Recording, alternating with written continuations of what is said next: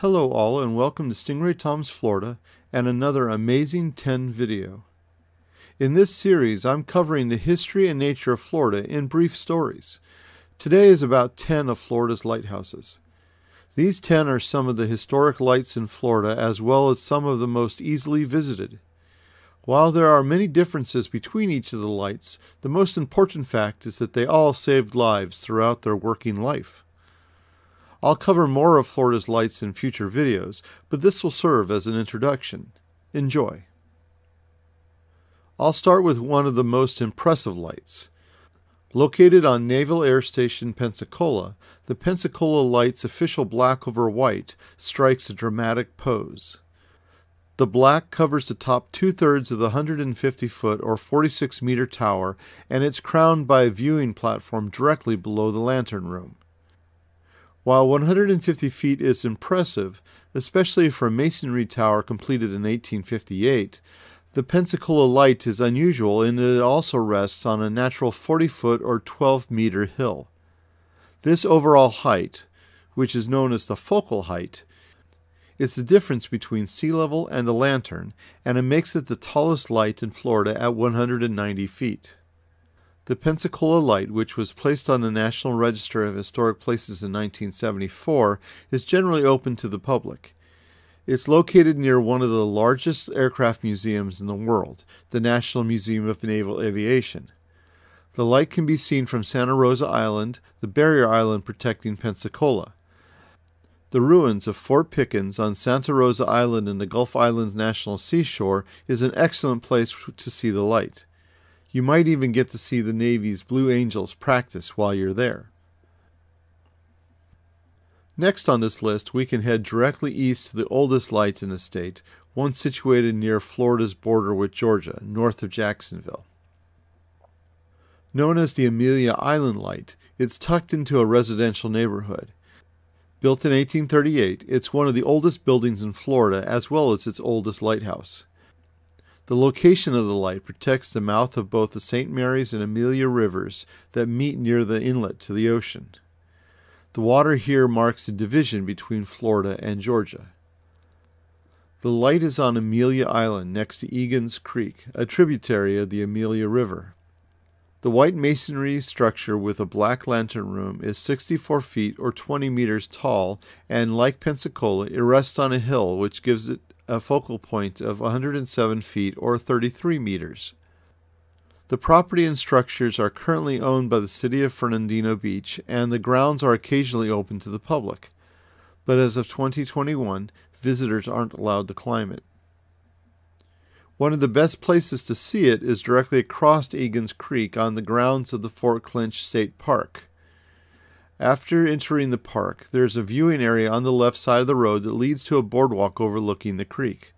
You'll see the light there. The next light to explore is in Key West. It's one of the most visited lights in the state, even if it's on a small island that's more than a 100-mile drive from mainland Florida. Key West Light is one of the few Florida lighthouses located in the midst of a city. Finished in 1848, the light started service at a height of 50 feet or 15 meters on land that was about 15 feet or 5 meters above sea level. In 1894, it was increased to a height of 73 feet or 22 meters to keep it above the tree line. Yes, that's a real issue in Florida. The Key West Arts and Historical Society operates the light as the Key West Lighthouse and Keeper's Quarters Museum, and the property is tucked into a historic residential neighborhood filled with lush tropical vegetation, which keeps the light hidden until you're nearly on top of it. As can be seen, it's a standard masonry tower painted white with black lantern room, much like the Amelia Island light. Heading due north, we arrive at another island, though this one is much closer to the mainland. We'll look at two lights which are as different from each other as they are from the common brick tower style we've looked at so far. Named for the mythical pirate Jose Gaspar, Gasparilla Island marks the entrance to the important Charlotte Harbor. The two lights that still remain are the Port Boca Grande light and the Gasparilla Island light. The Gasparilla Island light was designed as one of a pair of range lights. The other was located about a mile offshore. To navigate, sailors would position their ships so that the two range lights lined up. That told them it was safe to turn to enter Boca Grande Pass. The Gasparilla Island light started its life over 1,000 miles away as the Delaware Breakwater Range rear light. It was built in 1881, but in 1927 it was reassembled on Gasparilla Island, though it didn't enter service until 1932. Located not far from the high water line, the tower is a 105-foot or 32-meter tall metal tubular structure with a supportive exoskeleton. In 2014, it was decommissioned by the Coast Guard and control of the light was given to the Barrier Islands Parks Society. As of 2018, a replica Fresnel lens was put in and relit. It's located next to the beach and is on the island's main north-south road. About a mile and a half south sits Gasparilla Island's other light, the Port Boca Grande light. It's one of the shortest lights in Florida, as its lantern room is mounted on the roof of the lightkeeper's house. The house sits on iron pilings at the southernmost point of the island. Next to the house is a nearly identical house that was once the home of the assistant lightkeeper. As lightkeeper jobs go, these were pretty good ones. The two houses are frame-built, two-story structures, raised off the ground about 10 feet or 3 meters to limit storm surge caused by hurricanes. The light is in a cupola at the 44-foot or 13-meter height. The house is white with a brown roof, white cupola, and a black lantern room.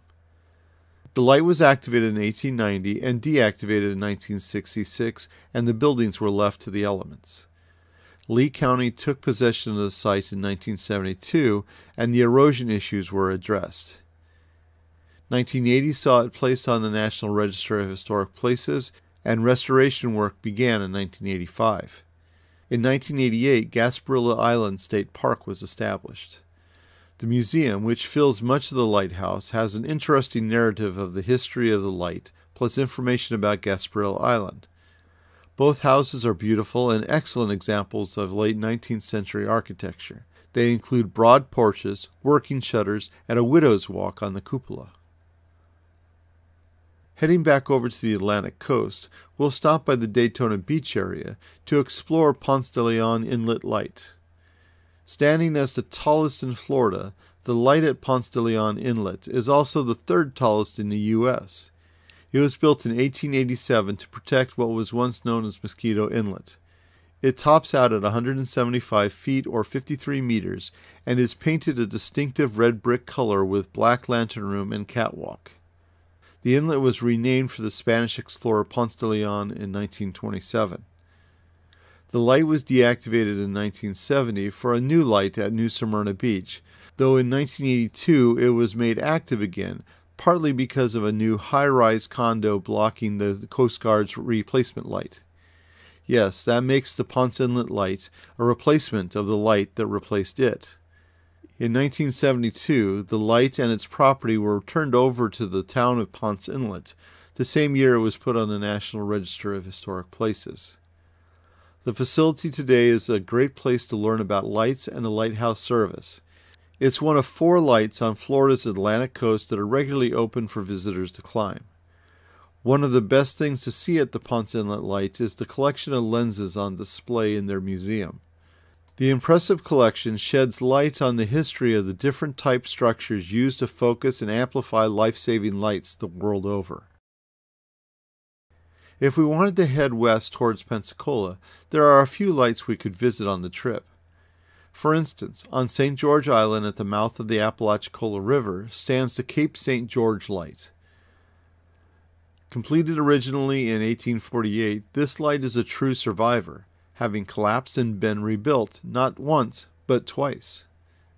Standing 72 feet or 22 meters high, it's one of Florida's oldest lights, but when only a few years old, two hurricanes in 1850 and 51 undermined the foundation and toppled it.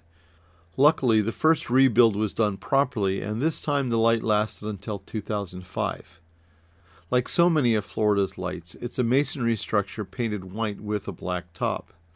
Over the years, several storms damaged the foundation and necessitated repairs until the light collapsed once again.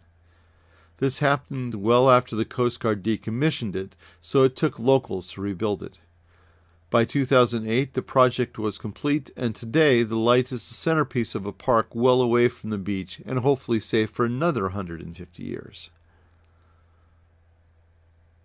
Taking the quiet roads that follow Florida's Big Bend east and south, we get to Anclote Key's light. This isolated light is one of the skeletal lights of the Gulf Coast and is a true survivor as well. Built in 1887, the 102-foot or 31-meter light is located on Anclote Key just west of the Anclote River and the city of Tarpon Springs. The key is only accessible by boat, but even casual visitors can get a closer glimpse of the light by taking one of the Tarpon Springs boat tours to beach on Anclote Key. The light is little but a skeleton, comprising of a central tube that houses the staircase and a perimeter support structure. Currently, the tower is brown, while the lantern at the top is black. After deactivation, the light and land were added to Anclote Key's Preserve State Park. As mentioned, the only access is by boat, either personal or by way of a tour boat out of Tarpon Springs. The light itself isn't open, and there aren't any facilities. Moving from an isolated location to yet another light in a residential neighborhood, we find ourselves near Florida's oldest city, St. Augustine, and Anastasia Island. Along with the Key West light, this is probably the most visited light in Florida, knowing the sheer numbers of visitors to the oldest city in the U.S. It's also the only light in Florida to be painted in a helix pattern, with black and white stripes curving around the tower. Much like Key West, it's hard to see it unless you're on its grounds or if you're looking from a distance, such as across the riverbank in the city. The St. Augustine light is both the second tallest in Florida at 165 feet or 50 meters and has the second highest focal length at 162 feet or 49 meters. It was built in 1874, replacing a series of towers and beacons going back to the 16th century. The light is located near Anastasia State Park on the island and was placed there to make the inlet safe for navigation. It's another one of the 4 lights on Florida's Atlantic coast that is open to the public. And we'll wrap up with possibly my favorite Florida light, the light at Jupiter Inlet. Like the lights at Pensacola and Amelia Island, the Jupiter Inlet light was built on a hill. For years, the story was that the hill was made by humans, a midden, essentially a trash mound of pre-Columbian indigenous people. These midden are common throughout the coastal areas of Florida and typically contain shells of clams and other shellfish, animal bones, and parts of broken tools. However, archaeological work at Jupiter has shown this one to be simply a sand dune. This natural hill allows the 105-foot or 32-meter tower to rise to 153 feet or 47 meters, making it one of the highest focal lengths in the state. The light was completed in 1860 and is constructed of brick and painted a brick red with a black lantern room. It shares property with the military. The military installation performed several functions over the years, with its most notable contribution happening during World War II when the Navy set up a station to intercept German submarine radio messages. The facility was able to aid in the sinking of dozens of U-boats. In 1973, the property, including the light, was placed on the National Register of Historic Places, and it continues to operate as a museum. The tower is open to the public. There are a total of 30 official lights in Florida. Those are ones that are, or once were, managed by the U.S. Coast Guard. I'm sure I'll do another Amazing 10 video on ones that aren't official. So let me know in the comments which of these Florida lights you find the most amazing, and which ones have you visited? Thanks again for watching another Stingray Tom's Florida video. Please like and subscribe and check out my other videos. I'd appreciate it. Stingray Tom's Florida, traveling through time around the Sunshine State.